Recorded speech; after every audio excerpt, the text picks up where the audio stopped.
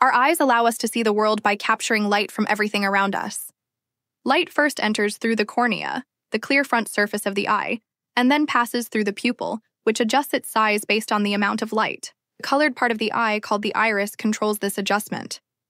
After passing through the pupil, the light goes through the lens, which focuses it onto the retina at the back of the eye. The retina contains special cells that convert the light into electrical signals. These signals travel through the optic nerve to the brain, where they are processed to create the images we see.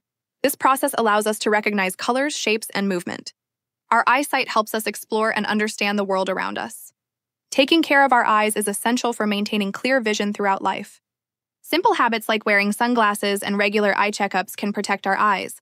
So our eyes are not just organs for seeing, but amazing tools that connect us with everything around us. Understanding how eyesight works helps us appreciate the incredible complexity of vision. Always remember to care for your eyes and enjoy the beautiful world clearly.